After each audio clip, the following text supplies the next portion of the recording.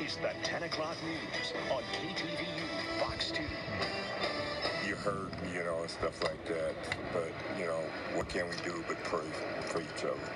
Devastation in Siskiyou County tonight, where the mill fire rages and firefighters expect to face triple-digit heat through Labor Day. Good evening. I'm Christina Rendon. Excessive heat does firefighters no favors this weekend. We're learning tonight that crews are finding dozens of homes destroyed in Siskiyou County, while containment of what's being called the mill fire is up to 25%. A new fire burning just miles away is causing new trouble.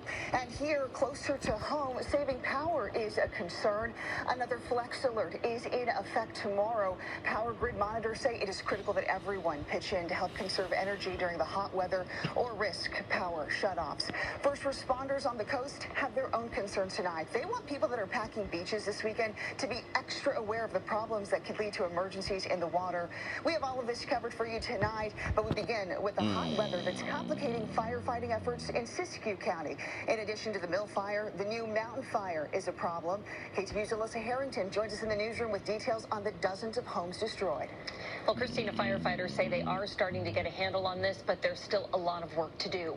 We know at least 3 people have been injured, and CAL FIRE officials say flames moved so fast they now have investigators doing a house-to-house search on the ground to see if there's anybody who was not able to make it out in time. Video